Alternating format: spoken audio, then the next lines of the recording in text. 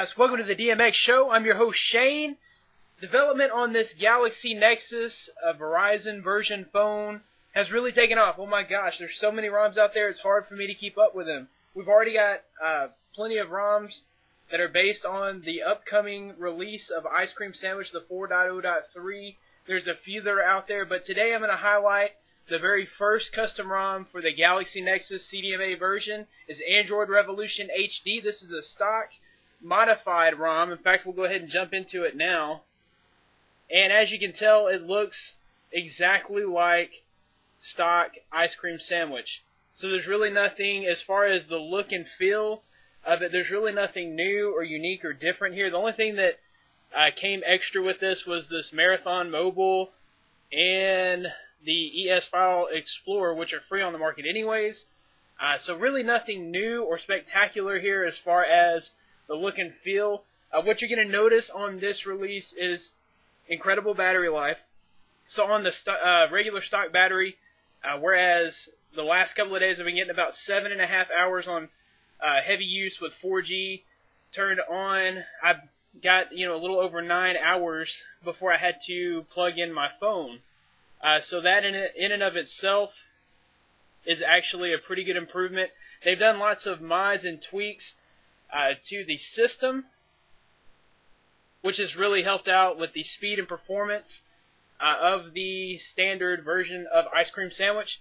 But the main thing I want to show you guys is how to install it. So for a lot of you guys that have never had a Galaxy, a Nexus type phone, you may have not ever had to install a ROM like this. So what you want to do is head to the link in the description.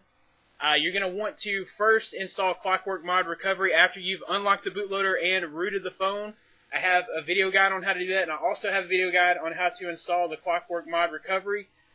Once those are installed, you'll head to the link in the description, download the Super Wipe script and the Android Revolution 2.1.1. Like I said, that's based on 4.0.2, which is the current version of Ice Cream Sandwich, and it's just modified stock. So you're going to see extra performance and an extended battery with this ROM. And like I said, functionality, it seems to be a whole lot quicker. My fingers are a little wet here, but anyhow, overall this looks good. So what you want to do here is power down your device and boot into Clockwork Mod Recovery.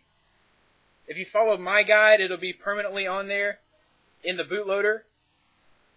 If not, you'll have to go to Data, Media, and delete the automatic recovery file. You'll see it in there, and that's also in the tutorial. Okay, so we want to boot into bootloader mode. Just hold both volume buttons and the power button until that menu comes up. You're going to scroll over to recovery mode and select the power button. That's going to bring up Clockwork Mod Recovery. So some of you guys are used to having to wipe data cache, Dalvik cache. With this, it comes with a Super Wipe script.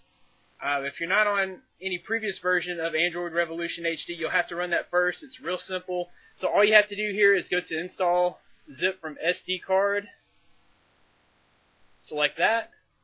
Then you'll go to Choose Zip from SD card. Select that. Try to get it a little closer so you guys can see better. Then head to your download folder. If you downloaded it directly to the phone, that's where it'll be. And you want to choose the Super Wipe Lite Nexus.zip first. Then you'll go down to Yes Install.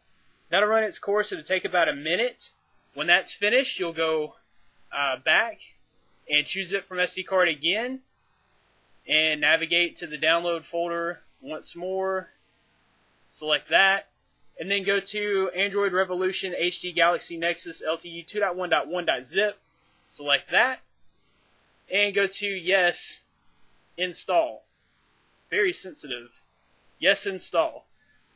Once that's ran its course, it'll take about, for me, 3 or 4 minutes. You'll go all the way back and reboot the phone. He also has several mods, like there's a percentage battery mod, a notification pull down mod. All that's at the link in the description. You would go ahead and install that as well in this session if you wanted those mods. There's also like a mod to remove the Galaxy, the Samsung boot animation there, and just go with the stock ICS boot animation. Then you'll reboot the phone, and it's as simple as that, guys. Now you're running your first ever custom ROM on your Samsung Galaxy Nexus phone.